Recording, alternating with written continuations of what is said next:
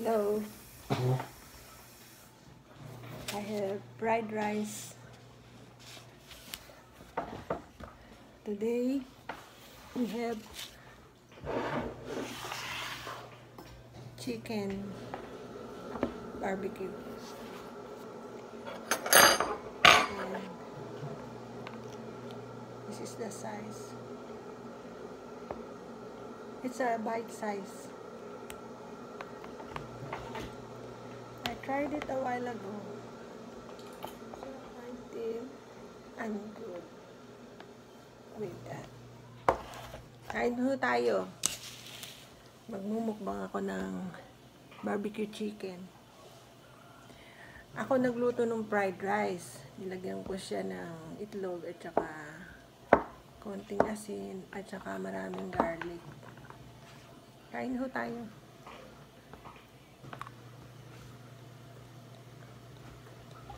Tama lang ang alat, anak ko. Ay, ang sarap noong maraming garlic, ano?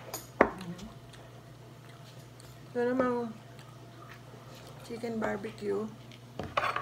Nilagyan niya ng bawang, 7-Up, salt, pepper. Ang sarap! Hindi makita niyo.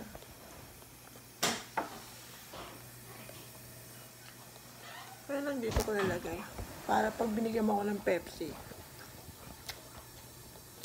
Oh, so good. Kain tayo.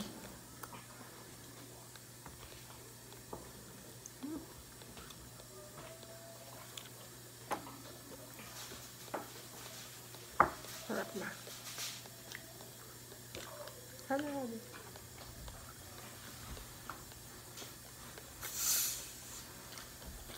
Masarap to, may Pepsi.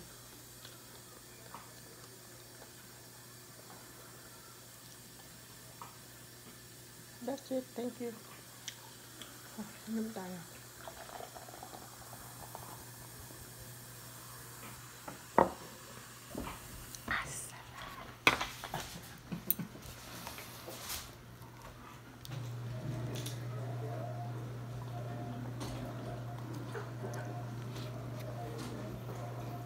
Walang sinabi yung Nandos. Sa timpla mo. Yung timpla ng fried chicken ng ano ko, you know, it is so good. I'm not kidding.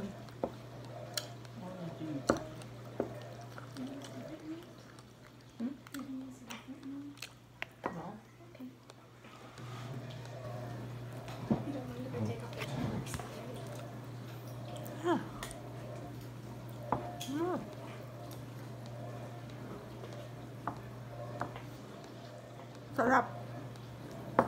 Sarap siya, guys.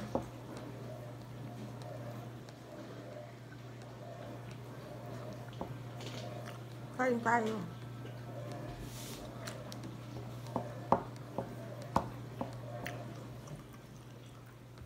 Alam nyo, pag nakain ako, yung siguro, tama na sa akin itong ganito. Satisfied ako. Pagkatapos, ang sarap pa ng lasa ng chicken. Wow! You grill it with perfection, Jim. I don't know how you did it, but how did you do that? Yung anak ko talaga ang sarap magluto. She's a good cook.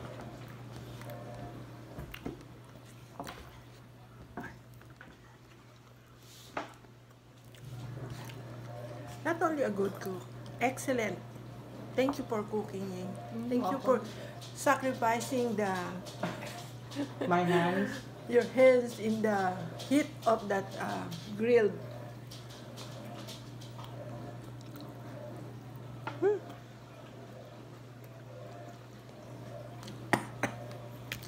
Sayang, your dad did not wait. Oh, we didn't say Filipino ketchup. We don't need. That's what was missing. All the sauce is here already. There's Filipino ketchup. Didn't we do that last time too? Yeah, but when I was saying earlier what was in it. Oh, the video. I forgot to mention that. Is that YouTube? YouTube? Yeah, I'm filming myself. You want more? I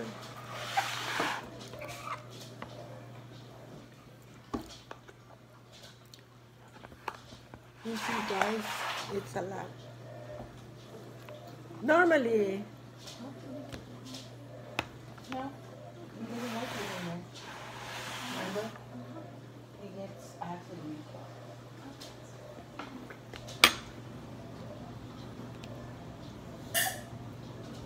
if you call it mukbang to finish this, then I will not call what I'm eating mukbang. I just want to go eat, show you what I eat. Because I noticed the mukbang that they're showing on YouTube, it's a lot of food and they try to finish it.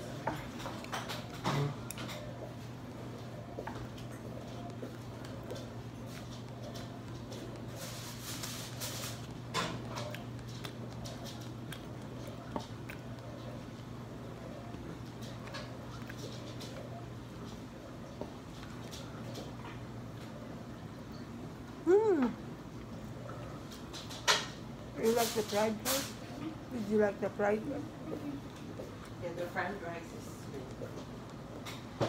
I just cooked the rice. Sorry. So, we're eating now. I have my daughter and my granddaughter, my Lisa.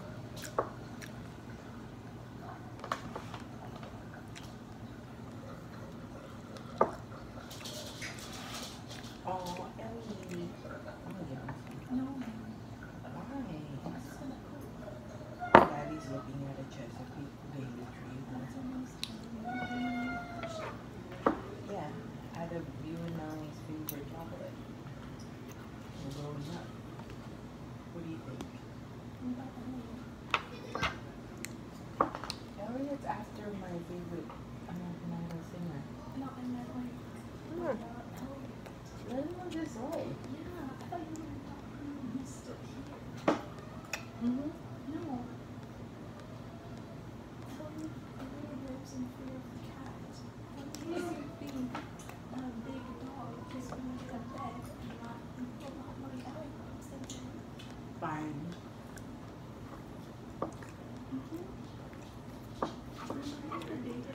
We'll adopt it when we... I doubt it though. He'll probably be with us for another 5 years. How long do dachshunds live? About 15 years. We're 14. Isn't it? Hi.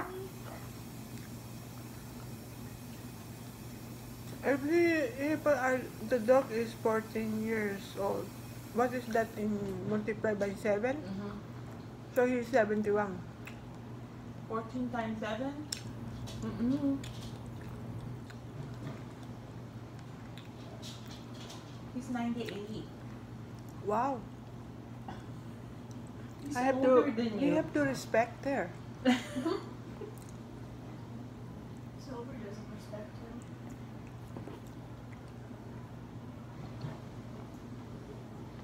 Well, Sylvester doesn't respect him. I just said that. I know. I'm telling Lola.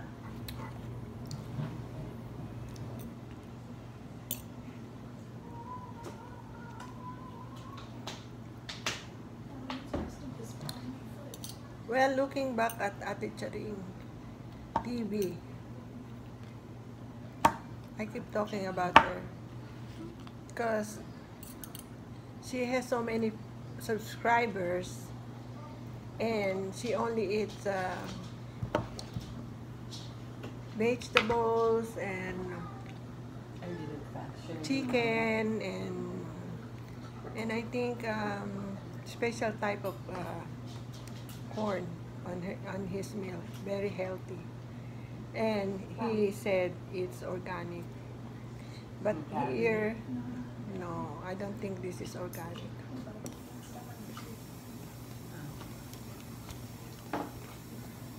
So if you're listening to me, guys, to all my subscribers, I'm not prepared to mention all your name because there are about 99 of you.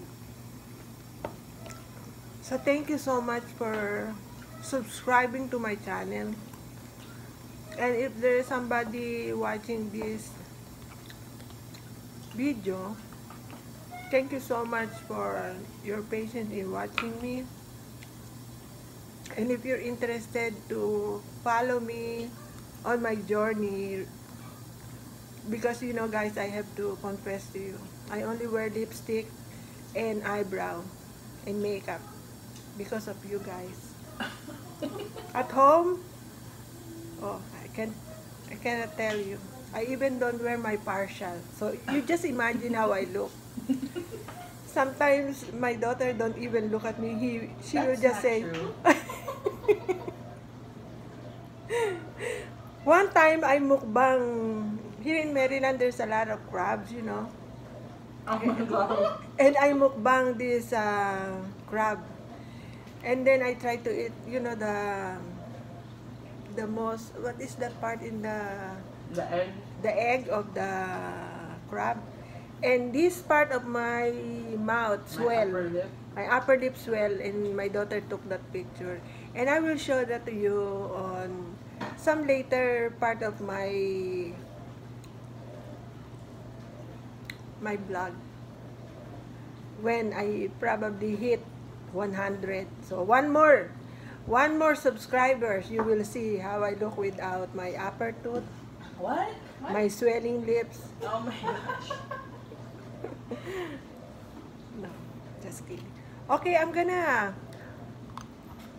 end my vlog here. Thank you for watching, and I'll see you on my next video. Thank you. Salamat po.